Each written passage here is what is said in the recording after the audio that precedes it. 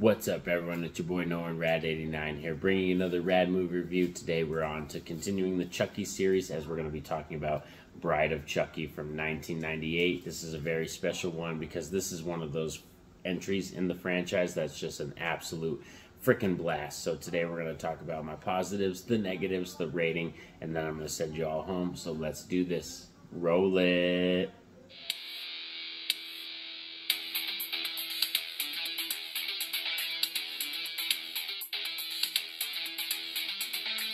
So before we get down to the Bride of Chucky review, I wanted to let you all know for sure, definitely Monday, you gotta stop by the channel. It is Monday today, but stop by the channel for sure. Tonight at 9 p.m. Eastern, I'm gonna be having a live stream. Again, I want to plug that live stream, get as much buzz going.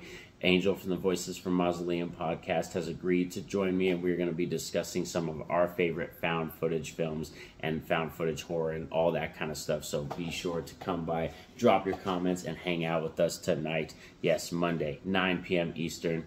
So yeah, be sure to be there. It's going to be an exciting, gory, fun time. So Bride of Chucky from 1998. This film is directed by Ronnie Yu. In fact, this is actually the film that got him the Freddy vs. Jason job. Pretty much like people seeing him in the production company, people seeing what he did with this film. They're like, oh yeah, we want the Ronnie Yu style with Freddy vs. Jason. And this one, like I said, being that it came out in 98, it has that kind of weird feel where it feels like it's still 90s, but also like it's a little bit of the early 2000s, especially we have like a Rob Zombie music like intro song that happens once we see Jennifer Tilly's character, which that's one major positive with Bride of Chucky, is that this is the introduction of Jennifer Tilly's character Tiffany, who is just an absolute freaking icon in this franchise. That's probably one key positive. One major positive with this film definitely is Jennifer Tilly as Tiffany. She's just like perfect for the role, and she cements herself as, like, you know, being a staple of this franchise just with this first film. In her first appearance, she's fantastic, and her, like, you know, her rapport with Brad Dourif's character and the Chucky doll, it's all there. So I really love the vibe that she brings to this film. She adds like a whole nother layer, and it's freaking awesome. Also, the kills in this one are just a ton of fun. Like, you know, John Ritter's kill is epic, you know, when it comes to like the pinhead thing, and then he even comes back to life later and they have to kill him again. So it's just, yeah, there's some wild kills in here. A lot of people recall the like Valentine's Day bedroom scene, and then they have the mirror above the bedroom and the champagne bottle just going up in the air, you know. So yeah, there's a lot of fun, awesome, bombastic kills in this film to enjoy. Another thing is I love the new look of Brad Dourif's character, the Chucky. I like pretty much all the crazy Chucky designs they end up coming up with. When he's damaged, like when half his face is cut off, or he's melting, or like I said, he's stitched back together. Like, Chucky has so many different looks and different faces, and I like that aspect of the film. And this one, like, for real, Brad Dourif has like kind of this new flavor, this new style. Some of my favorite one-liners are also in this film, like the "Who the fuck is Martha Stewart?" Like, that's one of my favorite lines, for real. And the setup to that line is great too, when Tiffany sets him up for it, and then he's like, oh, who the fuck is Martha Stewart? Like, just fantastic, for real. So a lot of great one-liners are in this film as well, just like Child's Play 3. I think Bride of Chucky and Child's Play 3, those are kind of like the two films, I think, where it's at, where you get the best, like, just iconic one-liners that just make you laugh your ass off. We also have a pretty awesome cast here. We got Ritter, we got Katherine Heigl, we got frickin', you know, Jennifer Tilly, Brad Dourif back. We got Nick Stabile, I believe, is the guy who plays the nice guy who's with Katherine Heigl's character. So yeah, there's a lot of fantastic different cast members all across the board in this film. And man, like, especially like the scenes and the way they take place, and especially like Jennifer Tilly when she's dealing with the guy that she's kind of fooling around with a little bit, or is like wants to be her boyfriend, wants to be there for her, and then has that scene where she sits Chucky on his lap while he's on the bed and she's dancing for him. And oh man, just that death alone is hilarious. Like, I laughed my ass off. And then we get to Chucky when he kills Jennifer Tilly's character in the hot tub. Just fantastic. And she's watching Bride of Frankenstein. Like, it has this cool, you know, 60s, 70s vibe to it. So yeah, this film, it's a love letter. It really is a love letter to old horror films too, because we have, you know, Jason references, Freddy Krueger references. So yeah, this one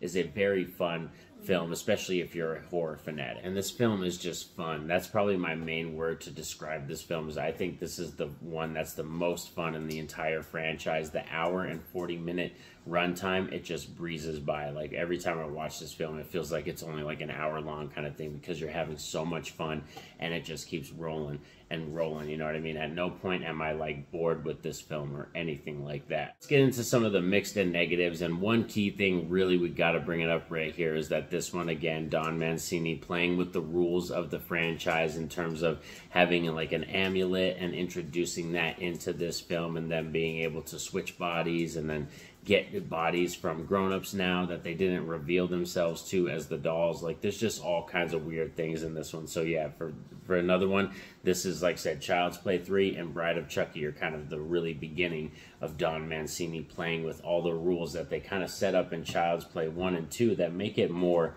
grounded and more realistic. And I know it's all far-fetched anyway. It's a horror film. It's still fiction and all that, but the first two films are a lot more grounded. And then, like I said, once we get into Bride of Chucky, we're going into more fantastical, kind of supernatural type territory. I also think there's some weird moments in here, like, you know, our doll kind of, you know, our doll sex scene is kind of interesting. It's kind of weird, you know what I mean? It's not the greatest moment. Like I said, it's just a moment that I don't really laugh at, and it doesn't add anything to the film, you know what I mean? And for it being a film that prides itself on being comedy heavy, it's gory, it's gruesome, but it's also, like I said, a nice little homage to a lot of horror films.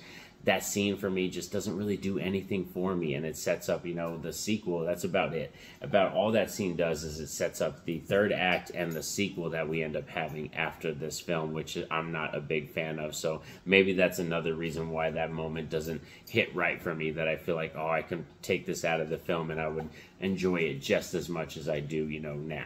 Another negative is I think there's cinematography and editing. I don't think it's really that spectacular in this one, you know what I mean? I think it's kind of bare bones. Like, I think Ronnie Yu was actually the wrong director for this film. I love this film and I like this movie, but I think Ronnie Yu was just not the right choice. Like, I kind of feel like he's an interesting director. He's really weird because he's got this Hong Kong fight background, but he's into horror films, and he talks about horror movies, but he's mainly somebody who read comics because he didn't have a television when he was younger. So it's like he's got all these influences and all this different flair, and I feel like sometimes when Ronnie Yu comes to his movies, he pulls from too much, you know what I mean, kind of thing. He's like, oh, I want to put some of this in there. I want to throw this in there. And then, oh, I saw this one comic or this one movie one time. You know, he's kind of like that aspect, and I feel like sometimes he has to be, you know, you have to reel him in and be like, all right, focus a little bit, Ronnie. Let's focus on our goal and not like just including all these different styles that you want to do. But overall, in my book, I still have a freaking fun time with Bride of Chucky. Like I said, in terms of the franchise, this isn't my favorite